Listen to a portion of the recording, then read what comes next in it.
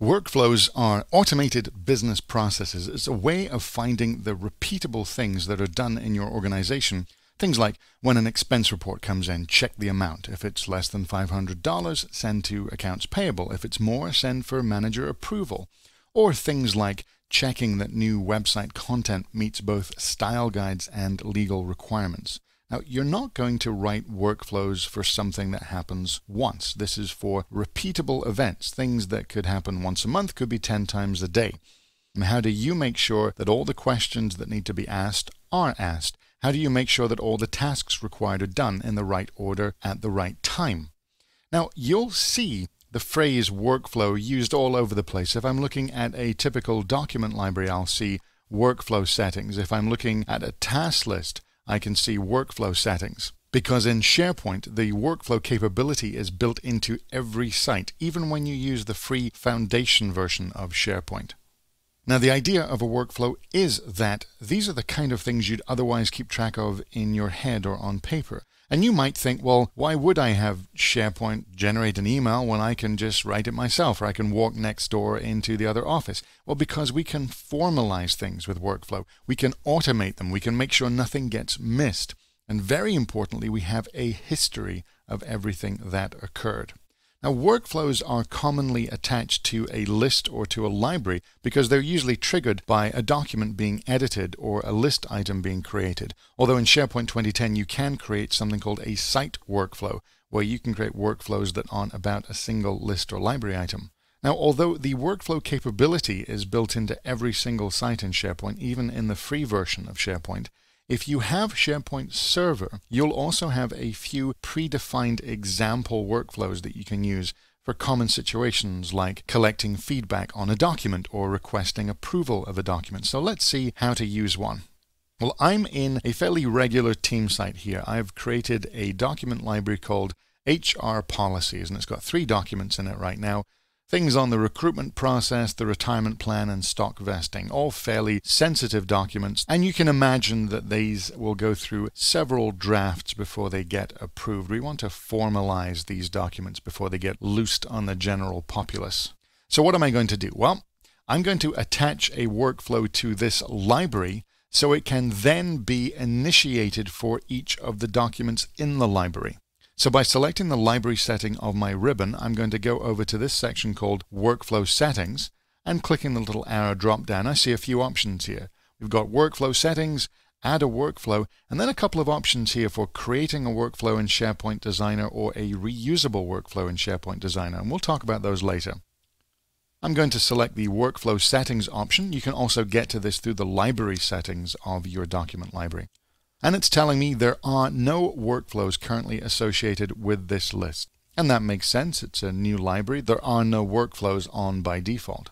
So I'm going to click the link that says Add a Workflow. And what I'm doing here is I'm describing the process that I want to occur. I'm not kicking it off yet. I'm just describing it. Now, up at the top, we have the option to select a workflow template. We've got disposition, approval, 3-state, collect signatures, collect feedback, and approval. Just quickly kind of going through the idea of those, disposition approval is really about the end of life of a document and whether things should be deleted or kept. The 3-state workflow is the only workflow that you'd get if you just had SharePoint Foundation. That can be attached to any list that has a status field with 3 choices in it, such as draft and approved or rejected, or open, in progress, and closed. It's a fairly simple workflow. The ones I'm more interested in are the following 3. Collect signatures, collect feedback, and approval. These are fairly significant, well-defined workflows in SharePoint Server that you can choose to attach to your library and just use them. They may not be perfect for what you're after, but they're certainly worth exploring if you need this general process. So I'm selecting this workflow template called Approval, and I've got to give it a name. So when people are kicking this off, what do they call it? I'm going to call it Request Approval. The next thing is the workflow is actually saying, well, I'm going to do 2 things. As part of the workflow, I'm going to be generating tasks for people to do. So it's giving me a drop-down option that says, well, do you have a task list on this site? And I do. It's a normal team site, so I have a task list called Tasks. I'm just going to use that one. The workflow then looks for a place to put its history. This is one of the big deals with workflow. Not just that we can automate the process, but we have an entire history of that process. Now, it hasn't found a suitable place to put history, so it's saying, well, I'm going to make you a new list called workflow history. And at the bottom here, we have the options of how this workflow is started. The default option here is to allow this workflow to be manually started by an authenticated user with edit item permissions, which really means if you're in the contributor group, you can start a workflow. You do also have a couple of options for starting a workflow when a new item is created or when an item is changed. And these can be very useful. Say for automatically starting a workflow when an expense report is created or a requisition order. However, in this situation, I'm talking about documents that could have been edited 20 times before we want to ask for approval, so I'm going to allow the workflow to be manually started. Now, if I click Next, I'm going to get the option to select some default values. Okay, we're requesting approval. Well, who's going to be the person that says yes or no? That could be a group of people, it could be an individual. Let's say in my case, I know that it's going to be Hedda.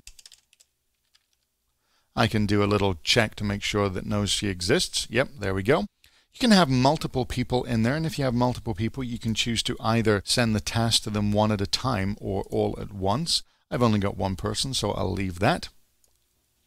After that, we can put in some default text for the request.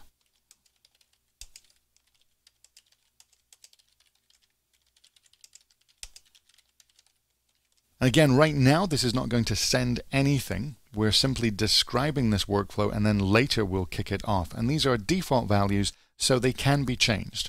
We do have some options such as a due date or a duration per task. So I could say that, for example, people have 2 days to do this approval, or 2 weeks, or even 2 months. There's an option to CC anybody. What's the difference between sending it as a to and a CC? Well, whoever is requested as the approver will actually get a task generated for them. Whoever's in CC will not. And there's a few options at the end. What happens if it's rejected by any of the participants? Do we end the workflow, etc.? So I'm just going to accept all those as the defaults and click Save.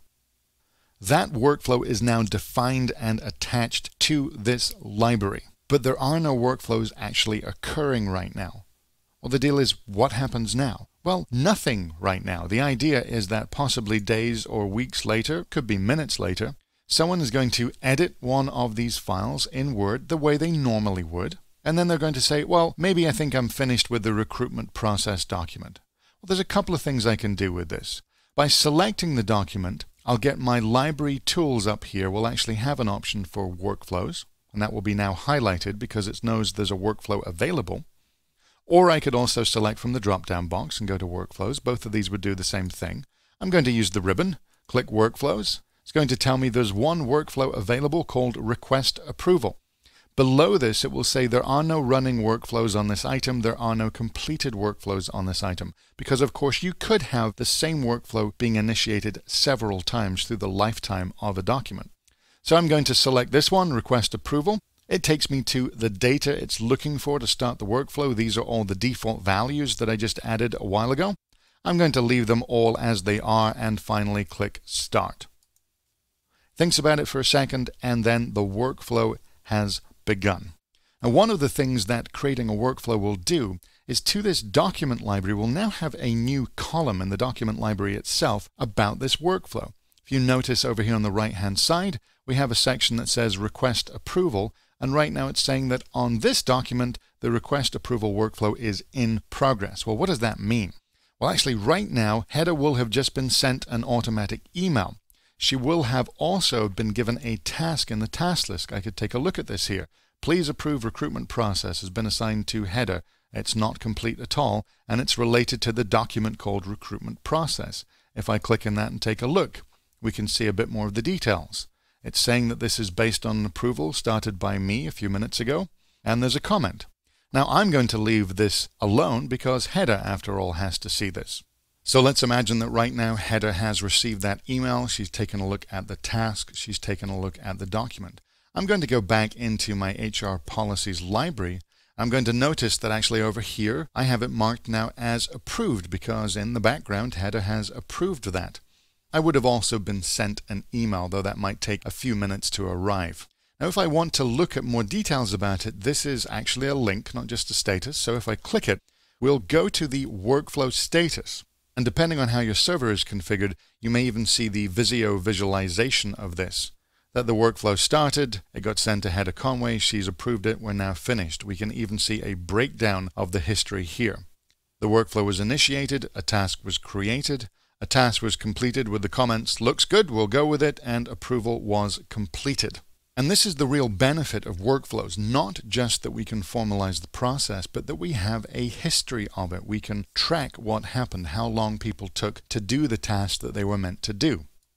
Now, you will find that the built-in workflows like approval, collect signatures, collect feedback won't always do what you want, and perhaps, for example, we want a different email generated after a document was approved. Well, in that case, we can either edit these built-in workflows using SharePoint Designer, or using SharePoint Designer or Visual Studio, you can even define your own workflows from scratch.